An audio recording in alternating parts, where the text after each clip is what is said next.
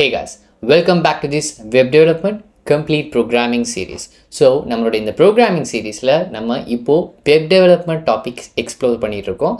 So, இதுல last videoல நம்ம இந்த HTML உடைய very basics பார்த்தோம். அந்த basicsலயுமே HTMLல இருக்கிற headings, paragraphs and இந்த மாதிரியான ரொம்ப பேசிக்கான இமேஜஸ் வீடியோஸ் இந்த மாதிரி விஷயங்களை மட்டும்தான் பார்த்துருக்கோம் இது வரைக்குமே. ஸோ இந்த வீடியோவில் இன்னும் கொஞ்சம் இன்டெப்த்தாக அடுத்த லெவலுக்கு போக போகிறோம். சிஎஸ்எஸ்னால் என்னென்னு பார்க்க போகிறோம். அண்ட் இந்த HTML சிஎஸ்எஸ் ரெண்டையும் சேர்த்து ஒரு ப்ரௌசர் எப்படி ரன் பண்ணுது அண்ட் இந்த சிஎஸ்எஸோட இம்பார்ட்டன்ஸ் என்ன ஒரு வெப்சைட்டோடைய லுக்கில் அப்படின்றதெல்லாம் பார்க்கலாம். பட் பிஃபோர் டூயிங் தட் நீங்கள் ஸ்டில் ஒரு வெரி பிகினராக இருந்தீங்க அப்படின்னா அந்த லாஸ்ட் 4 வீடியோஸ் பார்க்காம இந்த வீடியோ பார்க்க வேணாம். So go back and watch all of those videos and come back again and watch this video. Okay, so without getting more delay, let's get into the video. Okay, done. So நம்ம யூஸ்வலாக use பண்ணுற code editor வந்து VS code தான். So இந்த code எடிட்டரில் இது இவ்வளோ நாளைக்கு இந்த கோட் தான் நம்ம பண்ணியிருந்தோம். ஜஸ்ட்டு டைட்டில் போட்டிருந்தோம், இமேஜ் போட்டிருந்தோம், பேராகிராஃப் போட்டிருக்கோம், வீடியோ போட்டிருந்தோம். ஸோ இதோடைய ப்ரிவியூ வந்து இதுதான். ஓகே, ஸோ இந்த வெப்சைட்டோடைய ப்ரிவியூ வந்து இதுதான். ஸோ இப்போ நம்ம இதில் அடுத்த ஸ்டெப்பாக டேபிள் எப்படி ஆட் பண்ணுறது அப்படிங்கிறத பார்த்துட்டு அதுக்கப்புறம் நம்ம இந்த சிஎஸ்எஸ்க்கு போகலாம். ஸோ நான் இப்போதைக்கு இந்த வீடியோ டேக் என்ன பண்ண போகிறேன் அப்படின்னா கமெண்ட் பண்ணி வைக்க போகிறேன். ஸோ இப்போ இது ஒரு புது விஷயமா இருக்கும். கமெண்ட் பண்ணுறது அப்படின்னா என்ன அப்படின்னா, ஸோ இந்த முன்னாடி இந்த சிம்பிளையும் பின்னாடி இந்த சிம்பிளையும் போட்டு விட்டுறது.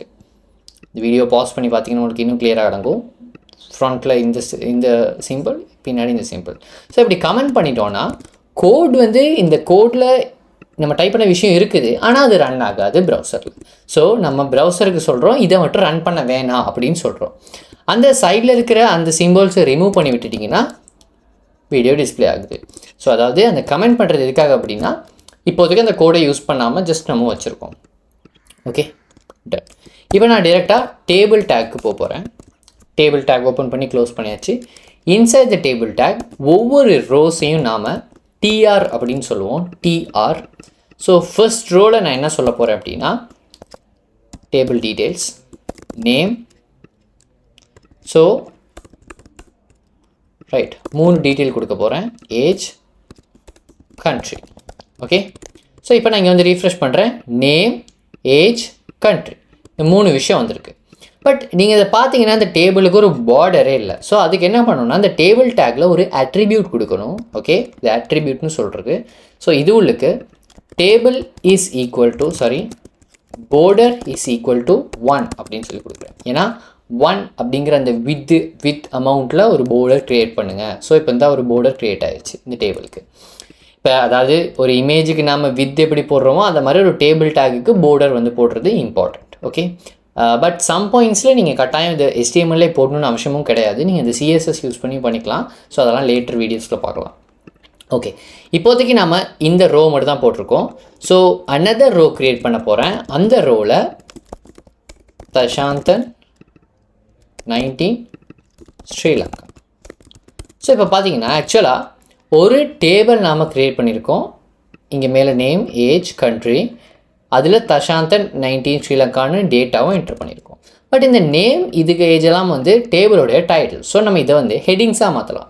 ஸோ இன்றைக்கி TDன்னு இருக்குது தானே. ஸோ அந்த இடங்கள்லாம் நான் என்ன பண்ண போகிறேன், இவங்களுக்கு மட்டும் இந்த நேம், ஏஜ், கண்ட்ரிங்கிறதுக்கு மட்டும் THன்னு போட போகிறேன்.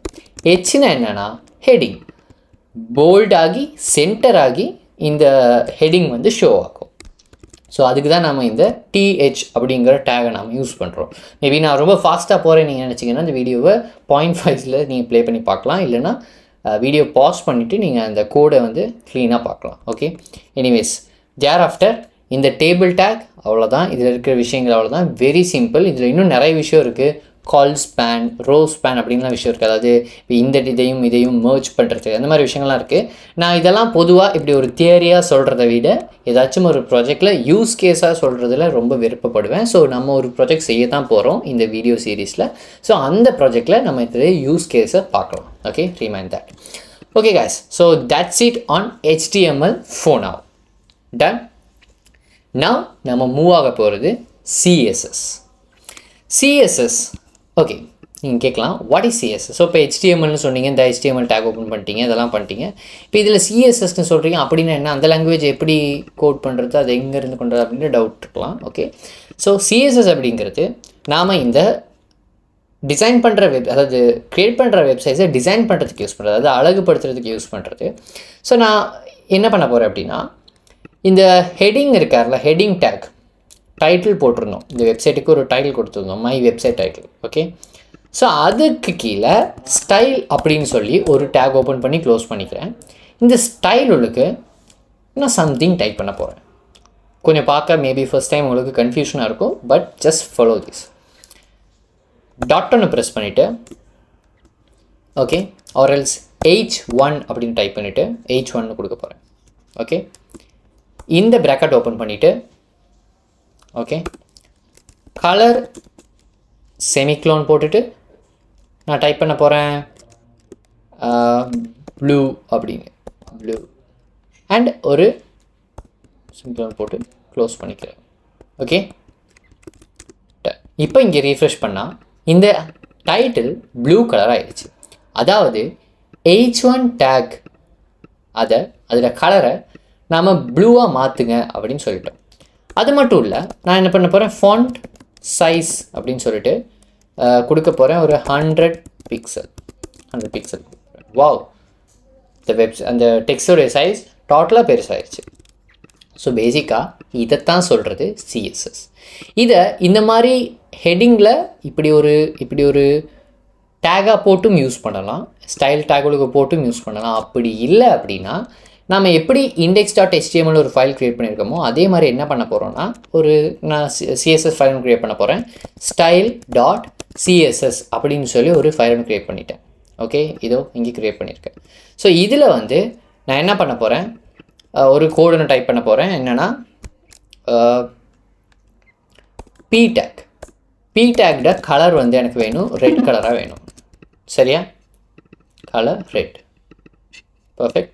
ஸோ இப்போது இதை எப்படி கொண்டு இங்கே கனெக்ட் பண்ணுறது அப்படின்றது பார்க்கலாம். இப்போ style.css இங்கே இருக்குது, எப்படி இங்கே கனெக்ட் பண்ணுறதுன்னு பார்க்கலாம். இப்போ நான் ரீஃப்ரெஷ் பண்ணுறேன், நோ சேஞ்சஸ். இந்த p டேக்கில் உள்ள இந்த டெக்ஸ்ட் பிளாக் கலராக தான் இருக்குது. ஸோ இதை நம்ம எப்படி கனெக்ட் பண்ணுறது அப்படின்னா, இந்த ஹெட்டிங் டேக் உள்ளுக்கே தான் இந்த டைட்டில் கீழே